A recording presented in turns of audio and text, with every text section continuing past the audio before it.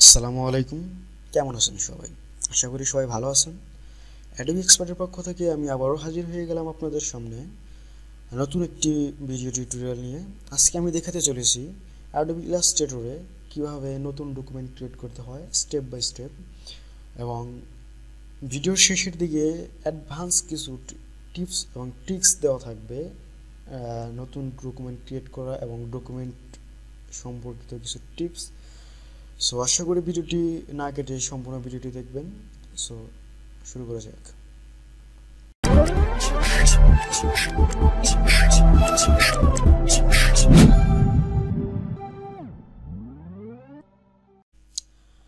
তো আমি Adobe Illustrator open করেছি। আমি বর্তমানে Adobe Illustrator CC 2020 ভার্সনের লেটেস্ট ভার্সনটা ইউজ করতেছি। আপনারা এই ভার্সনটা ইউজ করলে এরকম একটা ইন্টারফেস দেখতে পারবেন।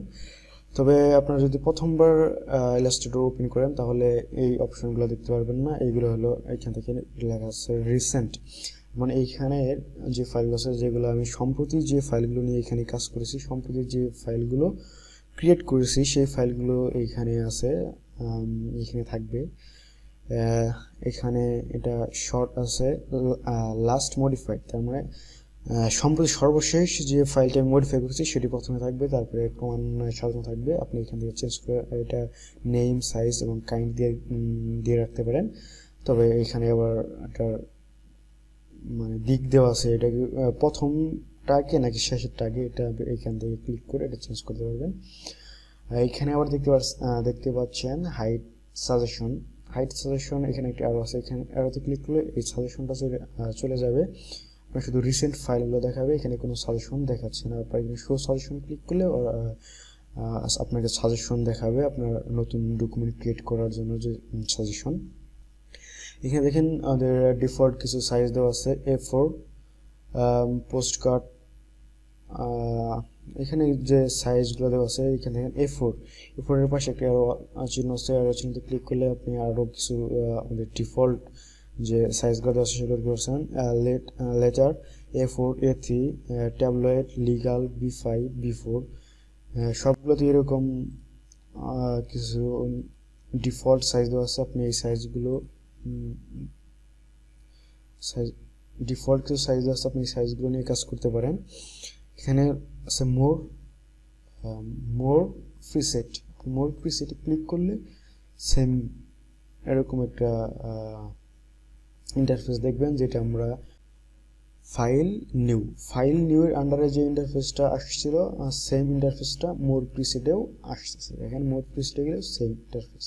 সো দেখেন এখানে দুটো অপশন আছে, ক্রিয়েট নিউ আর ওপেন বলতে আপনার কোনো ফাইল আগে পূর্বে তৈরিকৃত কোনো ফাইল এখানে ওপেন করতে চাইলে ওপেন দিতে হবে। আর ক্রিয়েট বলতে নতুন ডকুমেন্ট তৈরি করতে হলে ক্রিয়েট নিউ দেওয়ার পরেও আমরা কিন্তু সেম ইন্টারফেস দেখতে পাচ্ছি। দেখেন ফাইল নিউ যে ইন্টারফেস, মোর প্রিসেট সেম ইন্টারফেস, এবং ক্রিয়েট নিউ সেম ইন্টারফেস।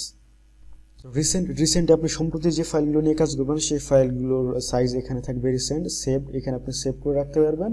এখানে আমার এটা ডিফল্ট সেভ আছে, আমি এখানে কোনো প্রিসেট সেভ করি নাই। আছে মোবাইলের ভিতরে iPhone 10, iPhone 6, 7, 8 প্লাস, iPhone 6, 7, 8, এবং এখানে দেখতে পাচ্ছেন বেশ কিছু ওদের ডিফল্ট প্রিসেট দেওয়া আছে। আপনি ইচ্ছা করলে এগুলো ব্যবহার করতে পারেন। আর এখান থেকে আপনি নিজের মতো কাস্টম সাইজ বসিয়েও ডিজাইন করতে পারেন, এটা সম্পূর্ণ আপনার ইচ্ছা। এখানে দেখতে পাচ্ছেন ওয়েবের জন্য এখানে কিছু ডিফল্ট প্রিসেট দেওয়া আছে। তারপর আছে প্রিন্টটা মূলত আমাদের বেশি কাজে লাগে, যদিও আপনার কাজের উপর নির্ভর করে আসলে কোন প্রিসেটগুলো আপনার বেশি কাজে লাগবে। এখানে আছে ফিল অ্যান্ড ভিডিও, এখানে আছে আর্ট অ্যান্ড ইলাস্ট্রেশন। সো এখানে আপনি যে কোনো একটা প্রিসেট সিলেক্ট করে দিতে পারেন, যেমন প্রিন্ট A4 সিলেক্ট করে দিলাম। দেখেন আপনারা দেখতে পাচ্ছেন এখানে আছে A4 595.28, এখানে আছে পিটি, এখানে আছে পিক্সেল, এখানে আছে পয়েন্ট, এখানেও পয়েন্ট আছে। আপনি এখান থেকে পাইকাস, ইঞ্চি, দেখেন ইঞ্চি করার পরে এই মানটা এইখানে চেঞ্জ হয়েছে, কিন্তু এইখানে কিন্তু চেঞ্জ হয়নি। আপনারা এখানে খেয়াল করেন এখানে পয়েন্ট আছে, কিন্তু এইখানে কিন্তু আমি ইঞ্চি করার পরে এখানে চেঞ্জ হচ্ছে, এখানে মিলিমিটার আসছে, সেন্টিমিটার আসছে, এবং পিক্সেল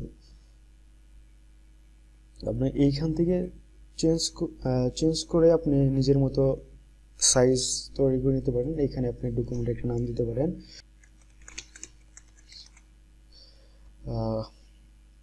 তারপর এখান থেকে আপনি সাইজ আপনার ইউনিট জাস্টমেন্ট আপনি কোন ইউনিটে মেজারমেন্ট করতে চান, পিক্সেল, পয়েন্ট, ইঞ্চি, মিলিমিটার, এইখান থেকে আপনি সেটা সিলেক্ট করে এখানে আপনার সাইজ দিয়ে দেবেন। আমি বর্তমানে ইঞ্চি সিলেক্ট করে 5 ইঞ্চি, এটা হচ্ছে ওয়াইড 5 ইঞ্চি এবং হাইট হচ্ছে 5 ইঞ্চি। 5 ইঞ্চি হাইট এবং 5 ইঞ্চি ওয়াইডের একটা ডকুমেন্ট তৈরি করতে চাচ্ছি। Adobe Expert নামে যেটা থাকবে ডকুমেন্টটা, এখন এখানে ইঞ্চি দেওয়া আছে। এখানে দেখতে পাচ্ছেন ওরিয়েন্টেশন বলতে আপনার এখানে এই প্রতীকগুলো দেখে বুঝতে পারবেন। ওরিয়েন্টেশনটা হলো মূলত আপনি এটা ল্যান্ডস্কেপ চাচ্ছেন না পোর্ট্রেট চাচ্ছেন, জাস্টমেন্টটা কি লম্বালম্বি হবে নাকি আনুভূমিক হবে নাকি লম্বালম্বি হবে।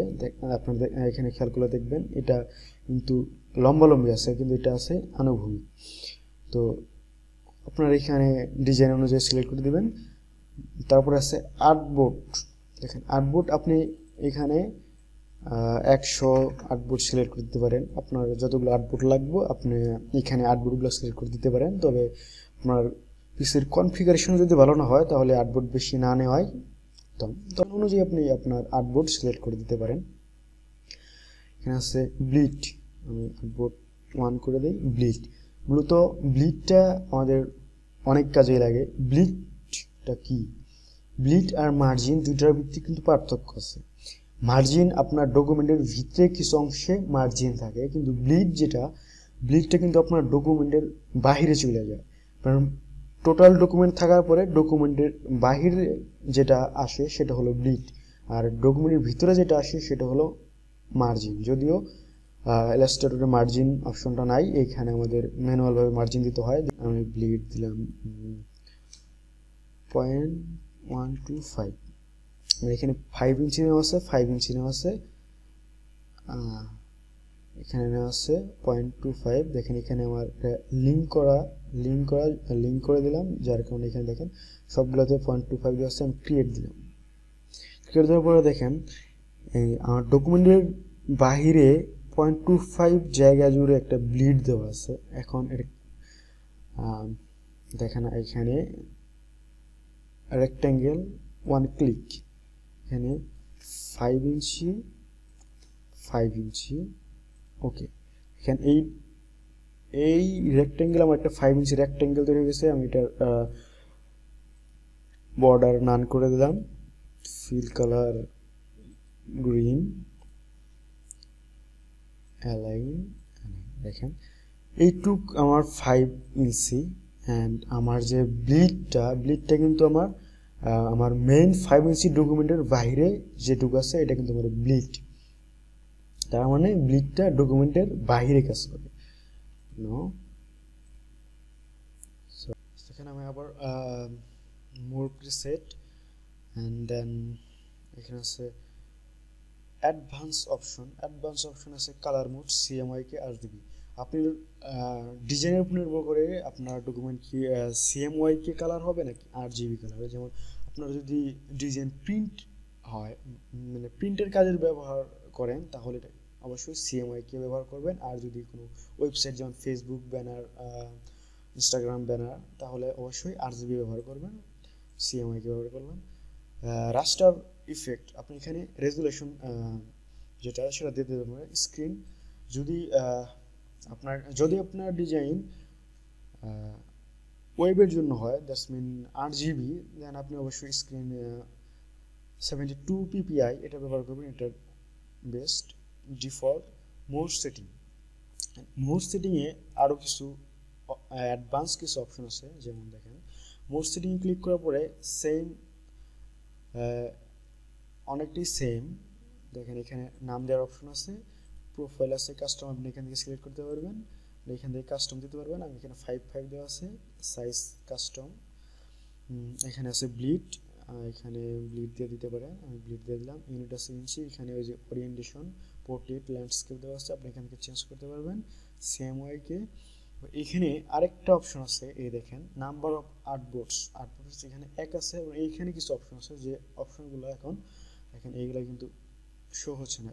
এখানে ক্লিক করেন, দেখেন এই যে আপনি যখন আর্টবোর্ড সংখ্যা বাড়াবেন দেখেন এই অপশনগুলো কিন্তু তখন ভিজিবল হচ্ছে। দেখেন এখানে কিন্তু ভিজিবল না, কিন্তু যখন এখানে 2 দিচ্ছেন তখন দেখেন এগুলো ভিজিবল হয়েছে। এগুলো আসলে কি, যখন দেখেন আমি যখন আর্টবোর্ড সংখ্যা বাড়াবো দেখেন দেখেছে আর্টবোর্ডগুলো মানে কেমন করে শো করবে। দেখেন এইখানে একটা পয়েন্ট, দেখুন এইখানে একটা আর্টবোর্ড হবে, এইখানে একটা আর্টবোর্ড, এখানে একটা আর্টবোর্ড, এখানে একটা আর্টবোর্ড, এইখানে এরকম আর্টবোর্ডগুলো আসবে। মানে স্পেসিং একটা আর্টবোর্ড থেকে আরেকটা আর্টবোর্ডের স্পেসিং কতটুকু হবে, এটা হলো সেই স্পেসিং কলাম। আর্টবোর্ডগুলো মূলত কয়টা কলাম অনুযায়ী হবে, এখানে ডিফল্ট 2 দেওয়া আছে। এখানে আমি 2, এখানে আমি 4 দিলাম। আমার 4টা আর্টবোর্ড, কলাম হবে 2টা, আর আর্টবোর্ডগুলো হবে প্রথম সারিতে থাকবে 2টা, দ্বিতীয় সারিতে থাকবে 2টা, এরকম দেওয়ার পরে এরকম দেওয়া আছে। আপনি এখান থেকে আবার এরকম দিতে পারবেন, প্রথমে উপরে 1 নাম্বার উপরে, 2 নাম্বার নিচে, 3 নাম্বার আবার উপরে, 4 নাম্বার আবার নিচে, এরকম দিতে পারবেন। আবার এরকম সমান্তরাল দিতে পারবেন, উপর থেকে নিচের দিকে সব দিতে পারবেন। আর এখান দিয়ে আপনি দিকগুলো চেঞ্জ করে দিতে পারেন। দেখেন আপনি একটু খেয়াল করেন এই দিকগুলো কিন্তু চেঞ্জ হয়ে যাচ্ছে। তো আপনি এখানে টেমপ্লেট হিসেবেও আপনার টেমপ্লেট থেকে দেখেন এখানে নির্দিষ্ট কিছু টেমপ্লেট ওদের দেওয়া আছে, ব্যানারেস, brochure, CD gauge, levels, T shirt. এখানে কিন্তু ডিফল্ট কিছু টেমপ্লেট দেওয়া আছে, আপনি টেমপ্লেট নিজেও তৈরি করতে পারবেন এবং ওদের টেমপ্লেটগুলো ইউজ করতে পারবেন। তো আপনার যখন মোটামুটি এগুলো সব সেটিং করা হয়ে যাবে তখন ক্রিয়েট ডকুমেন্ট, দেখেন ক্রিয়েট ডকুমেন্ট দেওয়ার পরে আমার এইখানে নিচে নিচে আসছে, কারণ আমি এখানে নিচে নিচে সিলেক্ট করে দিয়েছিলাম, যার কারণে আমার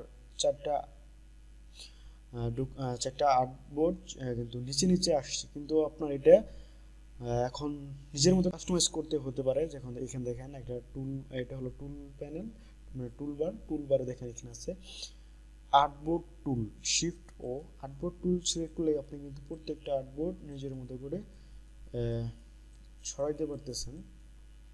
আপনার এমনও কন্ট্রোল জে দিচ্ছি, আপনার এমন হতে পারে ফার্স্ট যে আর্টবোর্ড, এই আর্টবোর্ডটা আপনার বড় লাগতে পারে, যেমন আপনি আর্টবোর্ড সিলেক্ট করে এখানে নিজের মতো করে বড় করতে পারেন, অথবা এখানে ডাবল ক্লিক করে এইখান থেকেও আপনি আর্টবোর্ড মেজারমেন্ট দিয়ে দিতে পারেন। দেখেন আমি মেজারমেন্টটা এখানে দিয়ে দিয়েছি।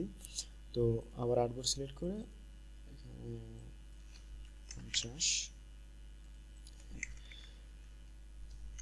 দেখেন আমার 4টা আর্টবোর্ডের প্রথম আর্টবোর্ড, এই আর্টবোর্ডটা কিন্তু বড় আছে। এখন দেখেন এইখানে ডাবল ক্লিক করার পর এখানে দেখেন আমার আর্টবোর্ডটা আছে সমান্তরালভাবে আছে। এখন আমি ওরিয়েন্টেশন চেঞ্জ করে দিই, দেখেন ওরিয়েন্টেশন চেঞ্জ করে ওকে দেই, দেখেন আমার আর্টবোর্ডটা কিন্তু ওরিয়েন্টেশন চেঞ্জ হয়ে গেছে। আসলে মূলত এটাই হলো ওরিয়েন্টেশন, যেটা কিছুক্ষণ আগেই বলা হয়েছে।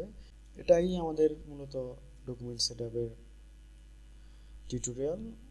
তো আশা করি ভিডিওটি আপনাদের অনেক ভালো লেগেছে। যদি ভিডিওটি ভালো লাগে তাহলে অবশ্যই লাইক, কমেন্ট এবং শেয়ার করবেন, এবং অবশ্যই সাবস্ক্রাইব করতে ভুলবেন না আমাদের চ্যানেল অ্যাডোবি এক্সপার্ট।